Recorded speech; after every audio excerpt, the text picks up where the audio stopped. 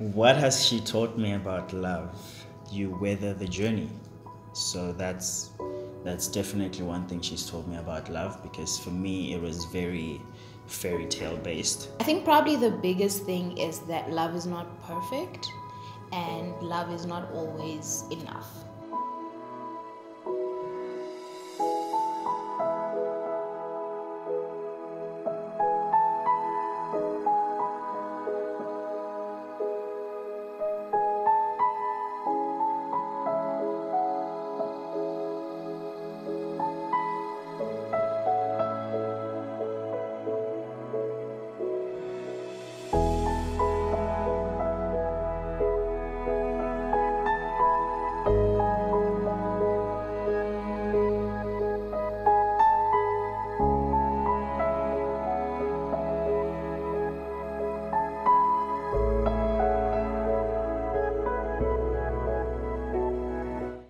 My name is Stephanie Sandows. Hi, my name is Hungani Ndlovu, and I'm in a relationship with Stephanie Sandows. And we've been together almost 4 years now.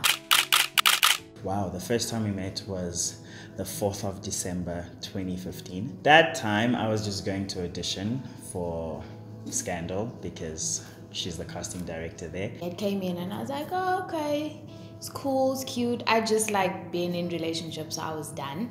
I didn't think anything. I just thought he was cute, but I didn't think anything of it because obviously he's like 4 years younger than me. Anyway, he auditioned, he did amazing. He was exceptional as well. And yeah, that was that. And then he got the role, which was great. Needless to say, I gave him his first job. I, to be honest, was very reserved when I got to the workplace because it was my first TV gig and I wasn't trying to step on anybody's toes or ruin anything. And I honestly felt like she was like part of like the big dogs, so I was like, I can't be now, you know, trying things with someone that got me the job and stuff like that. Eventually she invited me to her office. Yes, she had an office, and I thought like it was work related stuff, so I was quite nervous when I got to the office, and then she was just like, so let's chat, like tell me about yourself. That was like when I was interested, because I realized that he's so much more mature than his age. I was like, I've never met a 22-year-old who thinks like this and who has vision and ambition. We spoke about Jesus, we spoke about past relationships, like we immediately just went deep, and it was just very, like it was very easy and very weird because it was also something I wasn't trying to do, but it just like happened. And I was honestly just like madly blown away, because I was just like, there's something about when he speaks and when he says what he wants to accomplish, you kind of go, yeah, this guy's gonna do all of this, it's not just talk. It was definitely new territory for me. I had never met someone like her, and I still haven't met someone like her. Like, you know, sometimes with people you can say like so and so are alike, or so and so like can group together. Like I honestly can't say that for Stephanie, and I think that's probably why I was so nervous, because someone so awesome and cool and kind and loving and respectful like was drawn towards me, who was just like, hey, I'm out here trying to get some work. Listen, I shot my shot. Is it called shot my shot, shoot your shot, whatever the thing is called? I slid into his DMs and look at me now. I'm so happy. So that's what I did. I sent him a DM. He was on a market theater production. And she's like, hey, I was wondering if I could get an autograph from one of the actors on the show. Like, you don't know anybody. Like, not okay, so to the actors that were there on the day, not to say that you're not known, but she really didn't know any of the actors that were there aside from myself. And then yes, I went to go watch the show, and then from there, yeah, we started chatting quite a bit. And then the play continued, and then she came again, but this time she didn't come to watch the show. She just came to see me after the show. So I knew that this day something has to happen. Like, you can't just come to see me after the show and nothing happens. So we sat in her car, we spoke. The windows are mystified from all this conversation and nothing happening. She kept putting on like, I guess it was like lip gloss or like lip ice or something. And I was like, Bongani, you've watched enough movies to know that this is a sign, so do something about it. if you knew someone who could not read signs. But anyway, I was like, it's getting late now, gotta go. So then I was just like, okay, cool. Gave her a hug, went to my car, and in my head I'm just like this is it. Like, it was either like make or break, and this is break. Like, forget it. So I got into my car, then I told her that we'll like convoy out of town because it was in Newtown. And just there's like a hotel just before you like going towards the Mandela Bridge. So I pulled off to the side and she followed, put the hazards on. Then I got out my car, asked her to get out of her car. I'm like, what's happening? My guy decides to be pushing people against car doors here and starts kissing me like... It was quite romantic. It's a bit dangerous, but it was lovely. That was probably the best kiss we've ever had. Was it everything you imagined? Was everything and more. Fireworks. Fireworks under the car lights of taxi hooters, and now we are here 4 years later. What has she taught me about love? You weather the journey. So that's definitely one thing she's taught me about love, because for me it was very fairy tale based, and every time there was pain or anything that seemed like it wasn't love, I would kind of pull away and want to escape. And she's taught me that you keep going, because that's the journey. She's awesome. Bongani has taught me that love is not perfect and love is not always enough. And I know that's like a massively hectic statement, but Hungani's kind of taught me that no, you can love each other, but if you're not willing to work on the relationship, if you're not willing to trust one another, if you're not willing to put in the work, then you can even keep your love for yourself. So I think the biggest thing is probably that love alone does not sustain a relationship. You have to have a number of things. I told you I'm gonna find you love. I told you. Don't worry. I'm on it. Let me just break myself now. Hi. Oh, hi. I'm here to make you... No, man. I can find you love. I can find you love. All right. Where do you guys need me? Just on shit. Okay. Oh, hi. I didn't see you there. My name is Ngango. I'm the guy that you know, but you don't know from Defining. And I'm here to tell you about something that will change your life. Well, your love life. Are you single? Oh, shit, guys. Do you cry or suffer well when you watch an episode of Defining Love? I love you. Oh, shame, God done on. Well, the team and I have just what you're looking for. And no, it's not Korobela for your crush, but it's the all-new Defining show that matches you with the love of your life, whether you know them or not. Trust me. I'd love to ask you to spend the rest of your life with me. Hectic.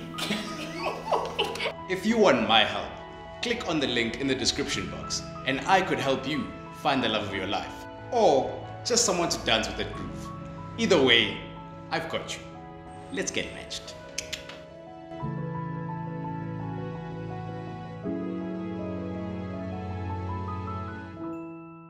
My turn. Problems. At which moment did you realize you were in love? Why must your voice now do this? Just answer the question. There wasn't really a moment. I didn't have a moment where I woke up, I'm like, I'm in love. It was something I think that happened gradually the more I got to know you, little by little, and then boom, I was in love. But I can't isolate a moment because I think it happened. It's still happening. I'm still falling in love with you. Anyway. Did our age gap bother you when we started dating? Yeah. That's for me to answer. Oh, sorry.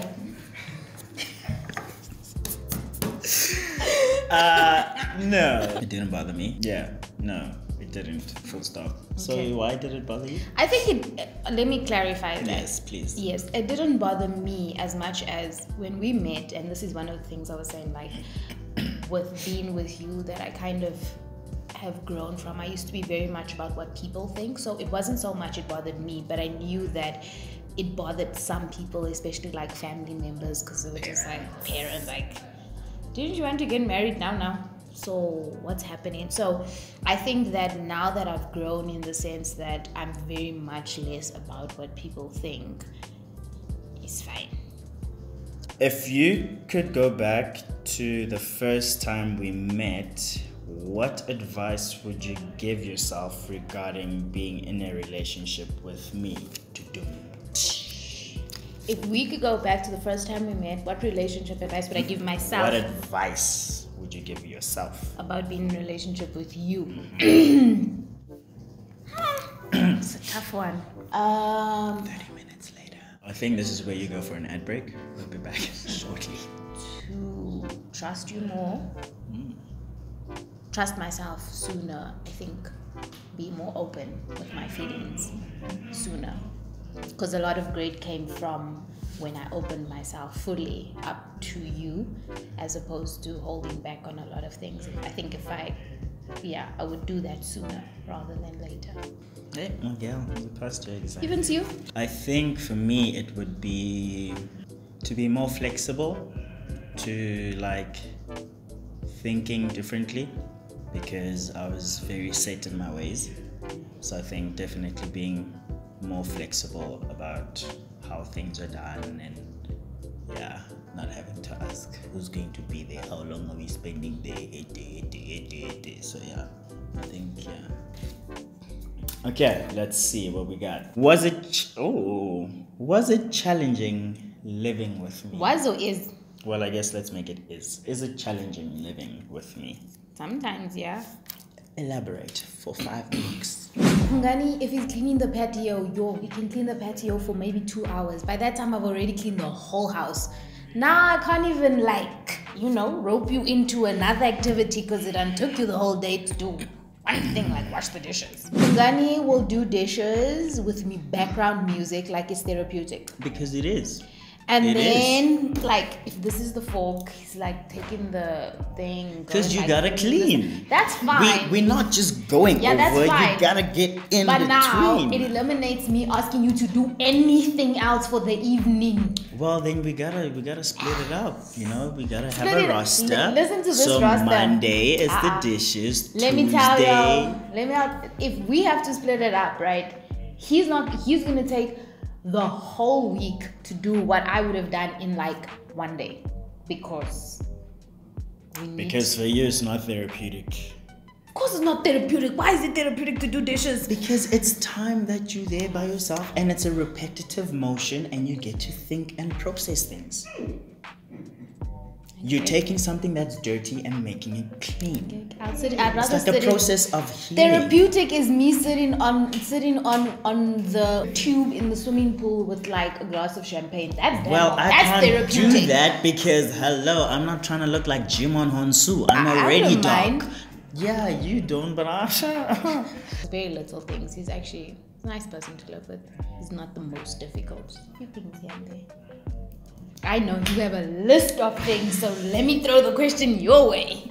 I would say it's not a lot of things, but maybe just allowing my ideas to be okay, So in the house where we live, I was given one room to decorate. Whoa, cut. There's a TV room, there's a dining room, there's a bedroom, there's a guest room, there's a patio. No, I got the office, the smallest room. Let me put this in context. context. So we moved, right? Firstly, actually, great. Open. Hungani is a bit of a hoarder. He's very sentimental. Hold on. He's sentimental about stuff. So if he was a kid and he drank out of a certain mug, he wants to keep that mug. If he's got this pair of shoes that remind him of this. So as a result, because he lived alone he had ample cupboard space. He's got things from grade 8, grade 1 clothes still. Imagine this thing is for his kids. But anyway. Because so it's I not give worn things out away. and it's Wait, special. so let me finish. So then we move into the new space, and it's an apartment, no cupboard space whatsoever. So we have to compromise, okay? So we take half of his things, half of my stuff, and then we move into our new place now, which is much bigger. right? But we're trying to build like slowly, but so we just took all the things from the previous place and we put it there. But now there's an echo in the house because there ain't no furniture, and nor do we necessarily have money to buy the furniture right now. So I'm like, listen, let's go and get this couch from this one, this from my parent, this from this from this. He's like, this because it's not used deco, what. Then when I go get it and I make it look like something, now all of a sudden he's like, oh, that looks nice. Yeah, that actually looked nice. Of course I'm gonna say it looks nice. It's in the house. I'm not trying to make you feel some type of way. So it doesn't look nice? No, it looks lovely. Let me just... Lucky you got a room. What is your favorite intimate memory of us? Hey babe, what's your favorite intimate memory of us? Not this. Oh wow. I'm joking. I would say Mauritius. Ooh. Do you want to give them some context? We went to Mauritius. I would say moments when there's no like music in the background, which is like a common thing in the house, but like there's no music in the background, there's no TV, and like we just happen to talk. And usually the talk will start with like work related stuff, and then all of a sudden it's like about us and things that we've either learned from one another or appreciate. Yeah. I think that's like my favorite. Right. Boops! Dear Hungs. First word, Aish. You know, I'm not the best when it comes to expressing how I feel, especially in front of others. Anyway, thank you. Thank you for accepting me with all my flaws. Thank you for allowing me to be fully who I am and making no apologies for them. I know it hasn't always been the easiest because we're such different people. Thank you for opening my eyes to the world of possibilities and pushing me. Damn it, you push me so hard that it's actually annoying. But nonetheless, your drive and ambition inspires me so much. Thank you for your realness. Even when you're at your weakest, you don't ever hide your tears or breakdowns. You, full stop, are, full stop, everything. Real, vulnerable, and gentle. And that is the best type of man I know. In fact, you're one of a kind. You break every stereotype and I love it. I love you to infinity and forevermore. To Mrs. Dot. And you know what this means. So there's a poem here. And the poem goes as follows. It's not your conversation that keeps me entertained, but rather the way you look at me that makes me feel sustained. The curve of your lips, the curl of your hair, 'tis all the little things that make me stop and stare. So every time you ask me why am I staring, that's why. My promise to you is to honor and love you the best way I possibly can. Thank you for dealing with my annoying ass and loving me even when my hair isn't kept up to date. Thank you for helping me grow. I love who I'm becoming, and I believe God put us together for a very specific reason, and I believe we're on the right path. One day at a time, moment to moment. Nakoranza. From Mr.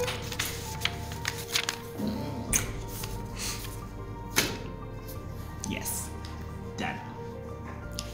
Sorry.